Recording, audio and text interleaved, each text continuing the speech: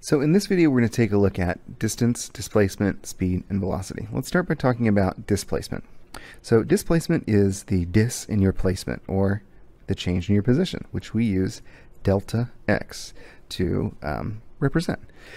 Normally when you see delta x or change in a variable, it's for slope, and you're used to seeing it like this, something like x2 minus x1. Well, in physics, it's more common to write this as xf minus xi for your final position minus your initial position.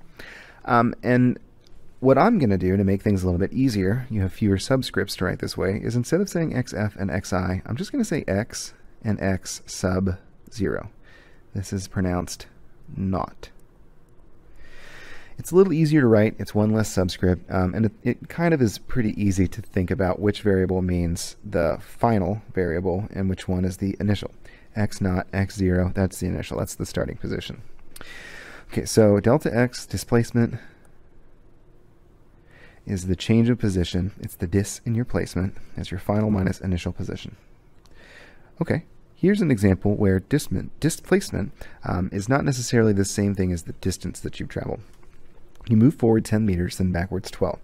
What is your displacement? What is the distance you traveled? To illustrate this, let's do a number line where our initial position, x naught, is 0. You go 10 meters forward, let's say that that's right, and then 12 meters back. Where would your location be here?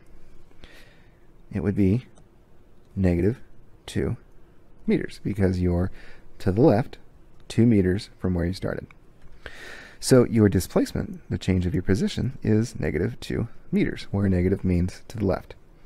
But the distance that you traveled, which we can use d to represent that, is not interested in the fact that you've turned around. It is just taking into account the total raw quantity of length that you've gone through. So that would be 10 plus 12 meters, or 22 meters. So the change of my position is 2 to the left of where I started, but the overall distance that I've traveled is 22 meters. Average velocity is something that depends on displacement. Remember, when we put a bar over the variable, it means average. And speed depends on distance. We can say time, but you could write delta t there. So occasionally, velocity and speed are different things. Here's an example. You move forward 10 meters in 2 seconds, then backwards in 12 meters in 2 seconds. So that's the exact same thing, right? But now we have a time scale. So the change of your position, negative 2. Your distance, 22. But now we have this shared value of time, where it's 2 plus 2, or 4 seconds. You do these movements in a total of 4 seconds. Okay, well, when I calculate the average velocity, which depends on displacement, I'm going to get negative 2 meters over 4 seconds, which is 1/2, or negative 0.5. That's my average velocity. But the speed is going to be the distance over the time. So that's going to be 22 meters over 4 seconds, which is 5.5 meters a second. So here, the speed is different from the average velocity, because speed deals with the amount of distance, the total distance that you've traveled in an amount of time, whereas your average velocity is only interested in the change of your position over a certain amount of time. Okay, so now let's look at an example where the speed and the velocity are almost the same thing. Okay, so here we have new motions. You move left 8 meters in 2 seconds, then continue to move left 10 meters in 2 seconds. So again, total 4 seconds, 2 plus 2. But so now you start here, x naught equals 0, and go left 8 meters, then right. Oh, sorry. You continue left. So left another 10 meters. Let's pretend that that line's bigger. And your final position is to the left 8 plus 10, so negative 18. You're 18 to the left of where you started. All right, so our displacement, x minus x naught, negative 18 meters minus 0, negative 18.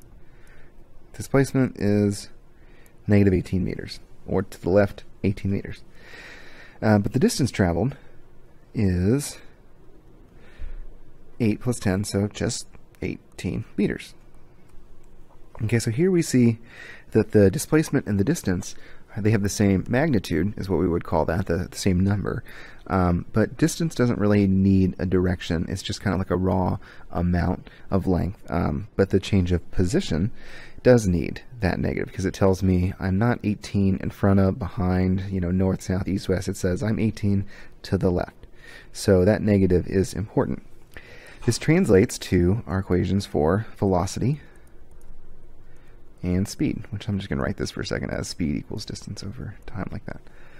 Okay, so my velocity is negative 18 meters over 4 seconds, which I think is, what, 4.5, negative 4.5 meters a second. That's my average velocity.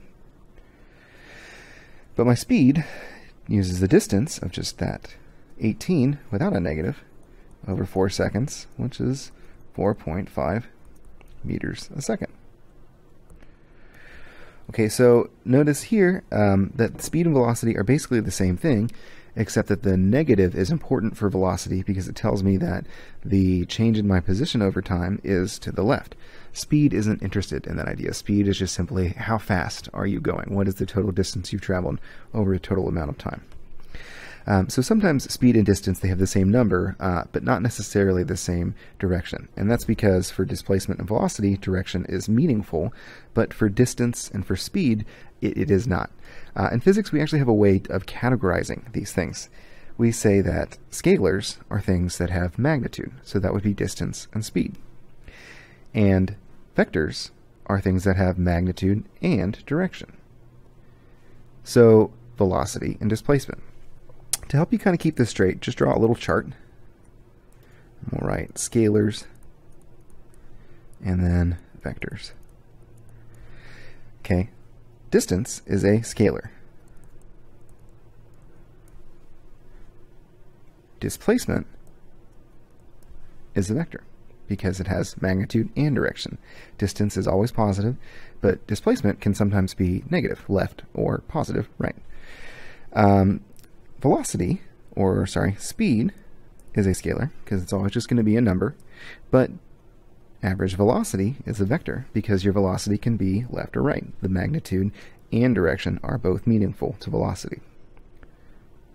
So sometimes you'll have a problem and it'll ask you for the magnitude of the velocity, and that just means if it's negative, ignore that negative. Sometimes it'll ask for the speed, and you get a negative number, and you're like, oh my god, well, do I care about the negative number? If it asks for speed, no, you don't care about the negative number. You'll have some multiple choice questions eventually that test your knowledge of this, but otherwise it's just sort of good to know for the time being. Congratulations, you are done with this video.